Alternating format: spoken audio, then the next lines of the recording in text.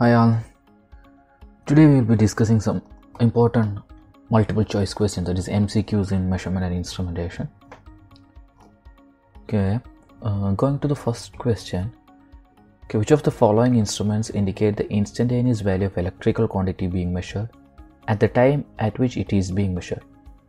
Okay, എന്താണ് question ചോദിച്ചേക്കുന്നത്?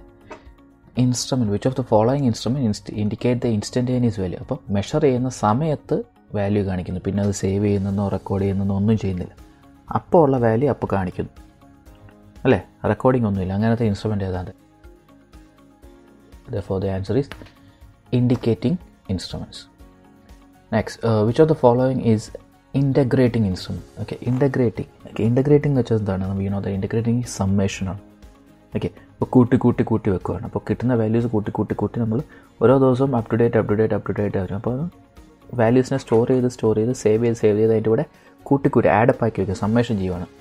അപ്പോൾ അങ്ങനത്തെ മീറ്റേഴ്സ് നമുക്ക് ഏതാണ് ഇതിൻ്റെ അകത്ത്? മീറ്റർ അല്ല, metre, volt metres, what metres, they all are indicating instruments. What our metres, that is our energy metres ആണ് എന്ത്? Integrating instrument.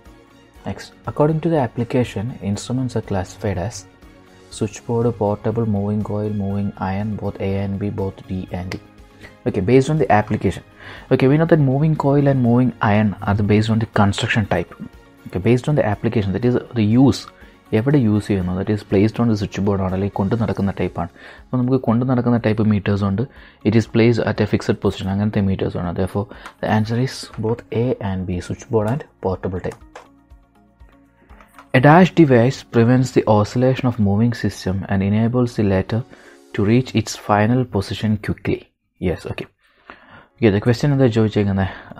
നമ്മുടെ ഇൻസ്ട്രുമെൻസിൻ്റെ അകത്തെ മൂവിങ് സിസ്റ്റത്തിനെ പെട്ടെന്ന് സ്റ്റേബിൾ ആക്കാൻ വേണ്ടി, അല്ലെങ്കിൽ അതിൽ ഡിഫ്ലക്ഷൻ കൺട്രോൾ ചെയ്യുമ്പോൾ നമ്മളൊരു വാല്യൂ വന്നു കഴിഞ്ഞാൽ അവിടെ കിടന്ന് റിഫ്ലക്റ്റ് ചെയ്യാതെ അവിടെ തന്നെ സ്റ്റേബിളായിട്ട് നിൽക്കാൻ വേണ്ടി ഉപയോഗിക്കുന്ന എന്ത് ഡിവൈസാണ്, അല്ലെങ്കിൽ എന്ത് മെക്കാനിസമാണ്, എന്ത് സിസ്റ്റമാണ് അതിൽ ഉപയോഗിക്കുന്നത്? ദാറ്റ് ഈസ് എന്താണ്? ദ ഡാമ്പിംഗ് സിസ്റ്റമാണ് അല്ലേ. ഡാമ്പിംഗ് സിസ്റ്റമാണ് നമ്മൾ പെട്ടെന്ന് സ്റ്റേബിൾ ആവാൻ വേണ്ടി ഉപയോഗിക്കുന്നത്. Damping system prevents the oscillation of moving system and enables the latter to reach its final position quickly.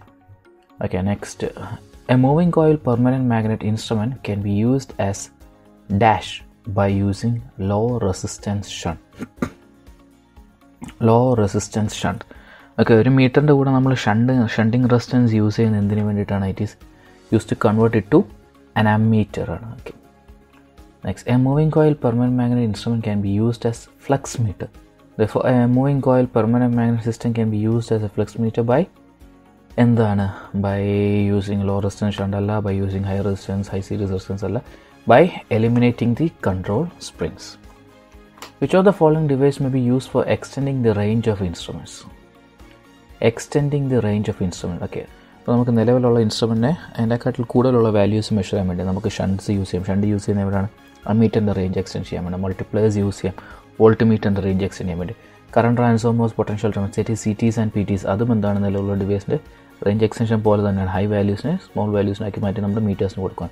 Therefore the answer all of the above. Next, an induction meter can handle current up to, okay, the maximum current carrying capacity, അല്ലെങ്കിൽ the maximum current that can be safely carried by an induction meter is 100 ampere. Which of the following meters are not used for DC circuits? DC circuits: mercury motor meters, commutator motor meters, induction meters. Induction, that is induction principle നമുക്ക് അറിയാമോ? It is related with the alternating quantity ആണ്. Therefore the meters that cannot be used in DC circuits is induction meters. A potentiometer may be used for measurement of resistance, measurement of current, calibration of ammeter, calibration of voltmeter. Potentiometers ഇതെല്ലാം use ചെയ്യാം. Answer all of the above. The instrument which measures the insulation resistance of an electric circuit relative to the earth and one another. Insulation resistance use ചെയ്യാൻ നമുക്കറിയാം എന്താണ്? Insulation resistance, the instrument used for measuring insulation resistance is the mega. The household energy meter, you all know it is a watt hour meter, that is integrating instrument. In majority of instrument, damping is provided by, usually used damping system ഏതാണ്? Eddy current damping. In a portable instrument, the controlling torque is provided by, portable instrument controlling torque usually കൊടുക്കുന്ന ഏതാണ്? Spring. Controlling torque is provided by spring ആണ്. The disk of an instrument using eddy current damping should be. Yes, the instrument which uses eddy current damping, അതിൻ്റെ അകത്തെ disk എന്ത് material ആയിരിക്കണം? It should be conducting and non-magnetic material. It should be conducting and non-magnetic. The switchboard instruments should be always, switchboard instruments should be placed vertically. The function of shunt in an ammeter is to, shunt in an ammeter is to bypass the current. Shunt in the name use in ammeter shunt use in the to extend its range. Majority current bypass is that ബാക്കിയുള്ള current ammeter വഴി പോകണം. That is, the function of shunt in an ammeter is to bypass the current. The multiplier and meter coil in a voltmeter are in. Multiplier and meter coil in a voltmeter. Multipliers are used in order to extend the range of voltmeters. That is connected always series with the voltmeter. A moving iron instrument can be used. Moving iron MI instruments can be used for both AC and DC. The scale of a rectifier instrument. Scale of the rectifier instrument is always linear in nature. For measuring current at high frequency, we should use high frequency measurement thermocouple instruments. A dynamometer wattmeter can be used for dynamometer type wattmeter. It can be used for both AC and DC measurement.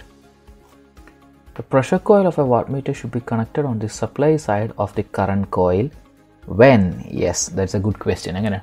The wattmeter pressure coil should be connected on the supply side of the current coil when the load impedance is high. In a low power factor wattmeter, the pressure coil should be connected. Low power factor meter pressure coil connected. It should be connected to the load side of the current coil. In previous question, what was the question? In previous question, we said that pressure coil or wattmeter should be connected to the supply side of the current coil when load impedance high. Next, low impedance low power factor it should be connected to the load side of the current coil. Next, in a three-phase power measurement by 2 wattmeter method, both wattmeters had identical readings. Yes. In 2 wattmeter method, 2 wattmeters ഒരേ reading കാണിക്കുകയാണെങ്കിൽ the power factor of the load will be unity. Okay.